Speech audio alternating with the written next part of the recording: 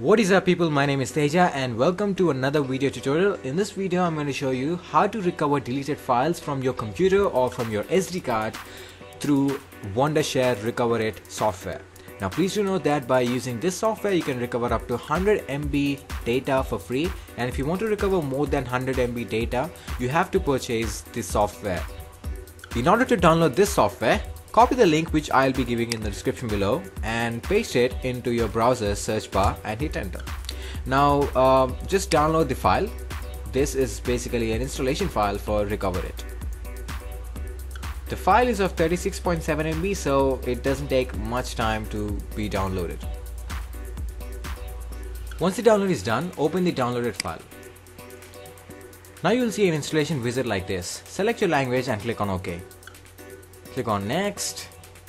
I accept the agreement, next, and then choose the directory where you want the RecoverIt to be stored. I'll be letting it to be the default directory, and then click on next, next, and click on install. Once the installation is done, click on finish, and that should bring up Wondershare RecoverIt automatically on your screen like this. Now just wait until the software gets initialized and it gets startup. Alright, so this is how the software looks like, and you can see various options over here. The first one says deleted files recovery. So if you want to recover any files that you have deleted by pressing the shift delete keys on your keyboard, you can use this option to recover those files. Second one says recycling bin. So if you have deleted some files from the recycling bin, you can basically use this option. The third one is formatted hard disk. Basically if you have formatted a hard disk, an external hard disk, you can use this option to recover it. And then lost partition recovery. So basically if you deleted any partition from your computer, you can recover it using this option. External devices recovery, if you have a flash drive or a USB drive or an SD card, you can use this option to recover the files from those external devices. And then virus attack data recovery, you will be able to recover deleted files which are deleted due to a virus attack. System crash data recovery, you'll be able to delete your files which have been deleted due to a system crash. And all-round recovery is basically a combination of all these things. Alright, in this video let me show you a demo of how I can recover a deleted file from my SD card or from my USB drive. So let me open my file explorer and I will show you. I currently have an SD card attached to my computer. This is the SD card, and inside it I have some folders and files. So look at this file. This is a picture of a cute dog. So in this video I'm going to shift delete this file, which means I'm going to permanently delete this picture of the dog, and I'm going to use this software to recover this picture of the dog.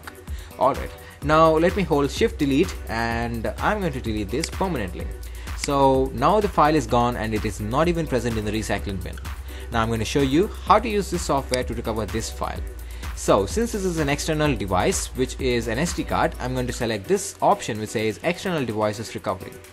Now simply click on next, and here it shows you all the available list of external removable devices which are attached to your computer.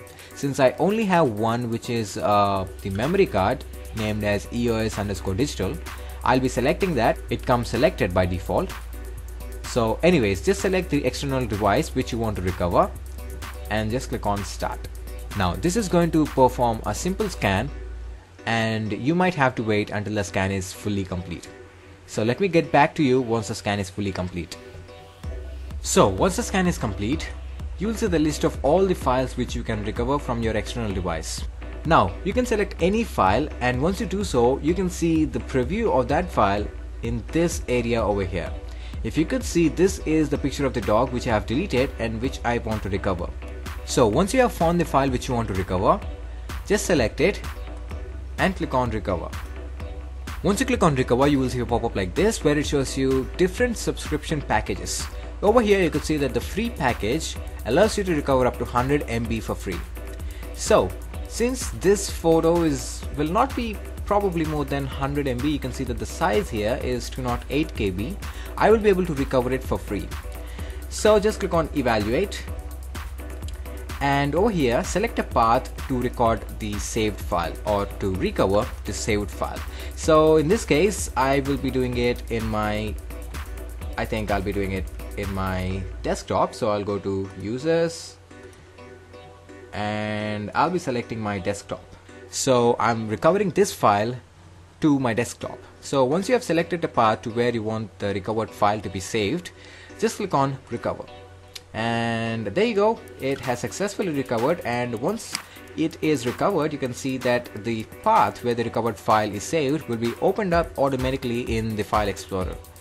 So let me open this folder, and there you go, this is the file which I have deleted. This is the picture of this cute little dog which I have deleted and which I wanted to recover. And here you go, I have recovered it successfully using Wondershare RecoverIt. So you can recover as many files as you wish, up to 100 MB if you are using a free package. If you have a file which is more than 100 MB and if you want to recover that file, you can purchase any one of their subscription plans to recover such files. I'll be putting a promo code in the description below which will offer you a bit of discount, so go ahead and you can use that promo code. Alright, that is it for this video. Thanks for watching this video. Hope it helped you in some or the other way. Hope you learned something new, and yep, meet you in the next video. Until then, cheers.